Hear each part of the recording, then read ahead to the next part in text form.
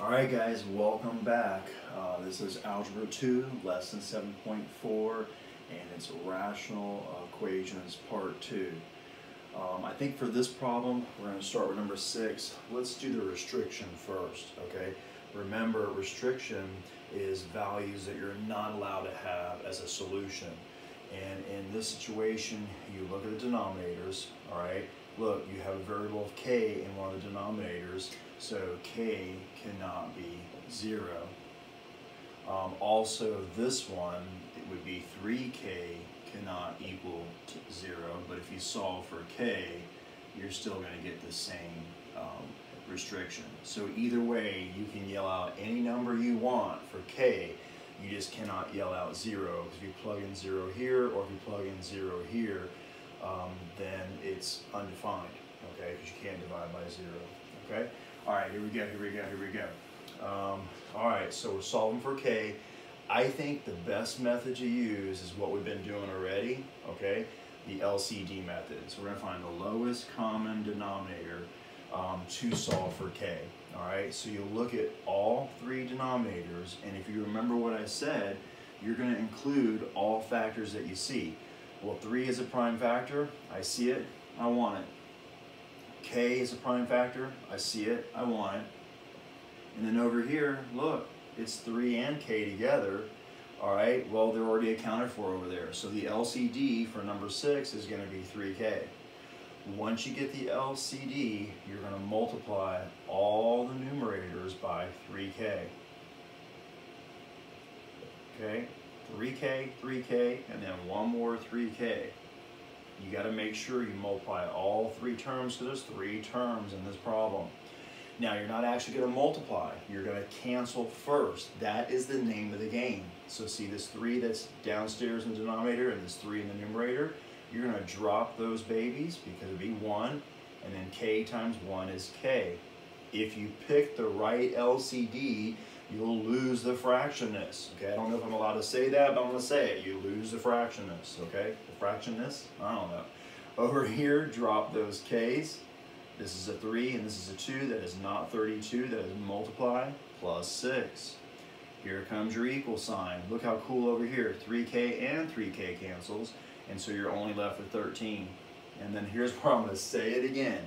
Anything we learn new in Algebra 2 always goes back and turns into an equation from August, September, okay? Actually, this is something you were really used to in Algebra 1, okay? So solve for k by subtracting 6, and then k equals 7, okay? Now, before I get too hyper, did I get the restriction? Remember, the restriction was k cannot be 0, so we're good to go, and 7 is a viable answer, okay? Talk to me about number 6. Fun stuff, huh? Yeah. Rational equations. So the good news is we only have one more lesson on this chapter, and then our next chapter will be something completely different, and I think you guys will enjoy that much better. This one's just not very entertaining, this chapter, okay? And it's just difficult for a lot of people. Not fun. All right, let me pick another one, all right? Let's see. I think it was number 9. Yeah. All right, here we go. I'm going to find y'all number 9. I will zoom this in beautifully for you. Yeah, today I'm going to try my first Zoom conference with you guys, and we'll see how that goes. Look at this one. Okay, number 9. So we're going to do the same thing. We're solving for x. Let's go ahead. Oh yeah, I now remember why I picked this one. So if you can factor the denominator, any of the denominators, you need to go ahead and factor it. So this is prime, okay? But this one right here, we can definitely factor. Let me zoom in and see if I can get it stopped from blinking.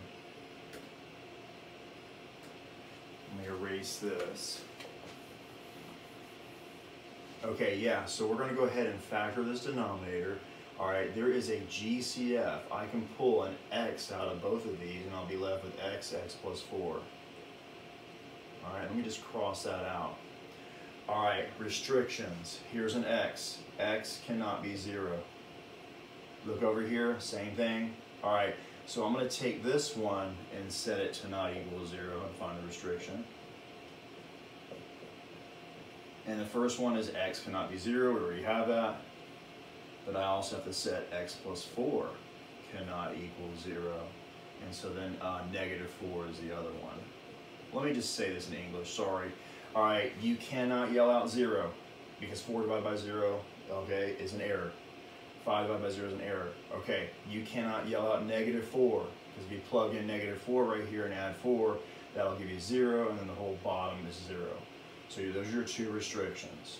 Okay, we're going to use this same method. I'm telling you, the LCD method is the way to go. All right, what factors do I see in the denominator? I see a factor of x. I got to have it. All right, look, I see x again, but I already have it accounted for. I see a factor of x plus 4. I want it. And look, x is already accounted for, so I don't need to write another x. This is your LCD. Probably the biggest battle, honestly, is figuring out that LCD. So when in doubt, just include all factors. Okay, all factors in the denominator anyway. Okay, once you get that LCD, we're going to multiply by LCD, we're going to multiply by LCD, and we're going to multiply this other one by LCD. Okay, and I know this is kind of annoying that I'm writing it like this, but honestly, I think it'll make it easier, because remember what we're doing, we are multiplying by x times x plus 4, but we want to cancel first. So if I multiply by x plus 4, the x's are going to drop out. You're left with this 4 and an x plus 4. In English, the only thing that cancels is the x and this x. Okay? In the middle, after the equal sign, look, x cancels into x and x plus 4 cancels, so you're just left with this 1. And then over here, I'm going to put the 5 down. The only thing that cancels is the x and the x, so you're left with x plus 4. Not the prettiest way to do it, but hopefully you guys follow what I was doing, to get to this point. If your LCD was correct, then you'll get an equation here with no fractions, okay? And that is the name of the game. And let me pause for just a second, make sure this thing's running okay. Okay, and now all we're going to do is just distribute and finish. So we've got 4x plus 16 equals 1 plus 5x plus 20. You're going to get like terms together. We got a 1 and a 20, so let me go ahead and combine that, and we get 5x plus 21. Subtract 5x, subtract 5x, I get -1x plus 16 equals 21. Subtract 16, subtract 16, -1x equals 5, divide by negativo uno, and x is -5. Wait, what'd you say? Oh, thank you for reminding me. We got to make sure that -5 is not a restriction. So remember, our restriction is we can call out any number we want, but we cannot call out 0.